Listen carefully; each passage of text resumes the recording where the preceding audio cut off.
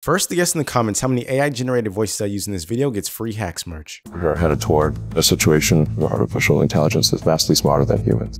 So that time frame is less than 5 years from now. It just means that things get unstable. In June of 2020, Elon Musk said these words to the New York Post, and almost exactly 2 years later, a man by the name of Jason Allen posts a very proud photo of a first place award he received from a fine arts competition. Now, you have to admit, this is a very beautiful piece, but the catch is, this art piece was 100% AI generated. And when this hit the net, it set the internet on fire, sparking many debates about AI and fairness. But in reply to this, one particular conversation perfectly captures Elon's prediction coming to life. I'm surprised a working file with all the individual layers wasn't a mandatory requirement to be considered an eligible entry. I have never in my life heard a contest requiring a file. That just sounds weird. But is it weird? Is the world really now in a weird and unstable place due to AI breakthroughs like this quote suggests? Let's play a quick game. One of these is a real image of a real lion and the other is AI generated. Post in the comments which one you think is fake, but before I reveal which is which, I almost lost my mind by how real both of them look when I first seen them. However, I have this friend who I say is in complete denial when it comes to this whole AI conversation, and so I jumped on a call with her and made her play this game. Surely, if this quote is true, then she'll be impressed by this. I'd say the one on the right is fake. On the right? Okay. Look, I gotta give it to you. You're a pro at having confidence in being wrong. The left is the fake one. Okay, I think that now that I know what I'm looking for, I can do it again. I can find it right next time. And pause. Oh yeah, that right there. The old I'm not impressed because I now know what to look for. Good old Cope in a can, baby. Now look, okay, just being real, it's kind of hard for me to agree with this quote when my friend Sabrina here just doesn't agree. If we can successfully change her mind, then I'm confident in saying that this quote actually might be true. So let's make it happen. Today, we're gonna make the greatest tool that you can send to any AI skeptic and completely wreck their confidence. Let's get started. Now, as much as I would love to code this game myself, it's 2022 and there is no way this game doesn't already exist, or so I thought. I actually already tried to Google search for an AI image generated version of this game. That's it? We just get one example? No interactivity? I can't use this as a standard. Let's see if we search the App Store. Nothing. Wow. But to my surprise, there were only articles and one very primitive game. That game was just way too easy. But thankfully, I have over 15 years of coding experience, so I guess that means that I have to step up and code a Is It AI game with my own bare hands.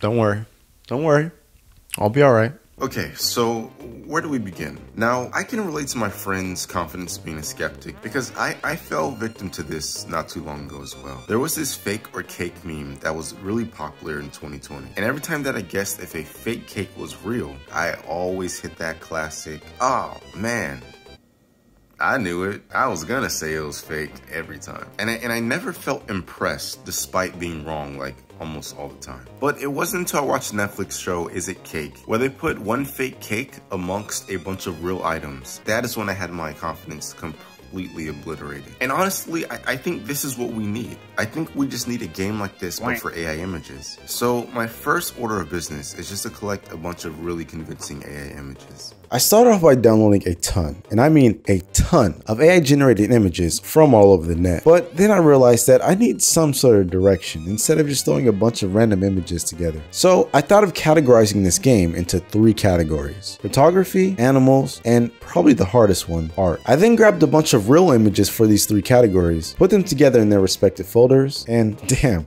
I'm already having a hard time deciphering which ones are the fakes. And I'm the one who chose the images. Next, I began to build the game. I chose to make it a website so that nearly anyone can play this without many issues. And I did this by grabbing a free website template and modifying it one line at a time. And then after a few hours of jamming, I had a functional game working. Now, I just need to find a victim so we can test this.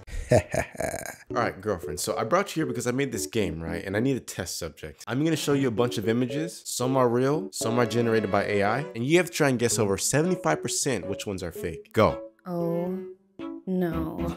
Look at that weird mouth. And look at that eye. That's not a natural eye. This cat, the third eyelid looks a little bit weird there. This one looks like it could be. It also looks like it could not be. This looks like a tortoise. I'm gonna say this one. Damn. Almost got 100%. Oh, wow. Damn.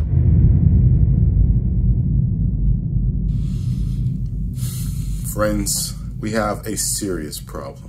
So I had my girlfriend test this game and she did really well. Much better than I was expecting her to do. And this has me nervous because now I'm starting to think that my game may not be good enough. And if we give it off to my friend, she actually might destroy it. But as I'm sure you agree, we cannot allow this to happen. This is my hotline, 1-800-CONVERT-A-SKEPTIC, and the caller fees are non-refundable. So to make this game harder, I think it's time to bust out the big guns. I think it's finally time to take the AI image generation into my own hands. Now, there's an open source AI model called Stable Diffusion that I downloaded, and I used this amazing Puget Systems PC with the twin Titan RTX GPUs. Yes, that was a flex. And I just told it to generate thousands of AI generated animals, photography, and art overnight. And now the game has almost 1,000 photos with some of the most difficult AI generated images I could generate. I even deleted some dead giveaway images from the database, like this image right here. No more freebies. There is no way that Sabrina can beat our AI now. Who's ready to put our baby to the test? All right, let's do this. I'm just gonna do a quick little test just to make sure everything's... Whoa, what the... Welcome to being a coder. Your code is now broken. Yeah, help me. Give me some help. Yo, what the... Hey everyone, I just ran into a very fun issue. So after I updated my database from 200 pictures to almost 1,000, things just got weird. And now, some images half load, some images don't load at all, and in this case, up to 4 images don't load at all. How fun! But you don't have to worry about me. I'm not hurting. I chose to sign up for this life full of aneurysm. No. But for real, web dev is what God used to build hell, okay? Just please keep me in your thoughts because I have no idea how long it's gonna take. But I'm going to be smiling the entire time because I love coding.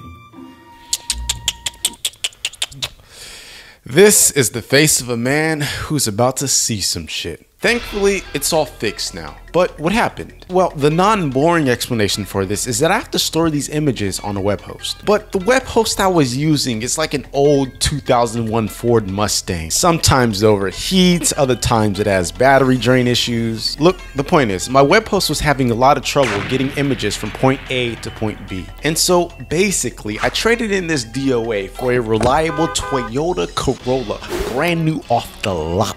What do I mean by this? Well, I hit up our old friends over at Linode.com for some server help because I know they wouldn't let us down. This video is sponsored by Linode. Are you a developer in need of a reliable and easy to use cloud service provider? Well, I think Linode Cloud Computing from Akamai is your solution. Linode provides powerful cloud services with a user-friendly UI and very easy to use platform to run your own server. Whether it be a game server, a powerful GPU server to run machine learning projects, or just a reason to experiment and learn about servers, Linode can help your ideas come to life on the net, along with hundreds of guides and tutorials to get you started. Linode also doesn't believe in hidden fees and surprises on your bill. Their pricing is very straightforward, so you know exactly what you're paying for. So sign up today at linode.com/hacks and get a $100 60-day credit on your new Linode account. Link is in the description. And now there is no more BS. Everything works perfectly and there are no more bugs. And so finally, without further ado, with the power of AI and anime on our side, let's challenge our buddy Sabrina to our Is It AI game.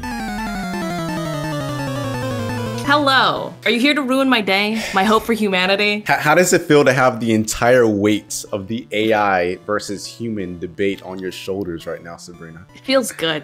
I feel like I'm a worthy champion for the cause. Cool. Okay, are you ready to get into it? First one is art. Good luck, all right? Okay, real quick, there are 3 categories and 2 rounds in each, and she needs to get over 75% in all 3 to be dubbed the destroyer of AI. Let's see how she does. Okay, here's the thing. Like, a lot of AI art, people are like, oh, that's art. And I'm like, no, that's a visual. This one. Okay, what I'm gonna do is I'm gonna look real close at the irises. That's a thing that in a lot of like AI images, the details, they become murky. These irises and pupils somebody who is drawing this can draw a better circle than that. You know what I mean? Interesting. And also like the lines of the pencil shading. Like if you told me that somebody uploaded an image to Photoshop, manipulated it to look like this, I'd say, yeah, that tracks. But if this is supposed to be just like a charcoal sketch, looks AI to me. Interesting. Okay, okay. Submit. Oh my god! Eat it! She ended up getting 100% in art round 1 and only missed the Van Gogh fake out in round 2, which I must say was very impressive. But let's see how she does in photography. At first glance, all of these looks real. All look real to me. We've got Toy Kermit on a T-Rex. Seems legit. Like the fact that the eyes kind of seem like that seems right. All of these little details seem right. The Kermit one is ludicrous. This seems like somebody wrote down Kermit in Jurassic Park and hit enter. Alright, I've just gotta spoil this one. She actually gets this one correct, but what boggles my mind is the ludicrous nature of this image that she described is exactly why I added it to the database. But she was able to reason her way out of my trick. Kudos. But a few things that are making me think that this is real is like the cohesiveness of Kermit's outfit and the fact that his little green hands and little green feet are where they are. I'm gonna say that's real photography. Submit. Oh my god.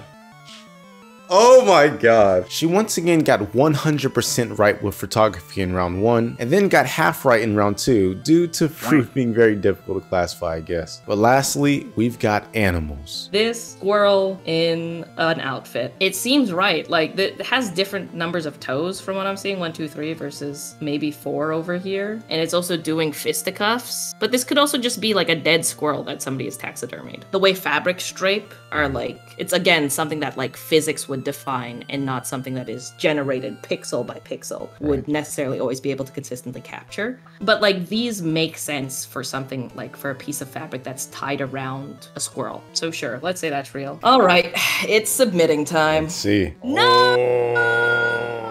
You got I got two two fake outs. Got 2. She ended up getting 2 wrong in round 1 and 2 wrong in round 2. Not bad. But before we see the results, let's press her a bit about the comment she made about AI not being able to generate wrinkles. I think it's difficult to get it done consistently, but like I think I was immediately sold on how taut it seems over here. But then I figured like I don't know what the fabric is. Like it looks like it could be like Christmas wrapping paper for all right now. I think the thing that really got me about these 2 images was just a lack of any context. This squirrel definitely I wasn't like that's a living squirrel. I figured it was a dead squirrel. Interesting. So I don't, maybe it looks jacked up because it's taxidermied. This could be real and all of the things that I have that are wrong with it are just like the nature of a thing that I don't understand. You know, Sabrina has a good point here. She did really well on art because she has a bit of a background in art. She didn't do so well on animals because she doesn't know enough about everything surrounding animal anatomy. But different people with different expertise might perform differently. Now, are you ready to see how she did?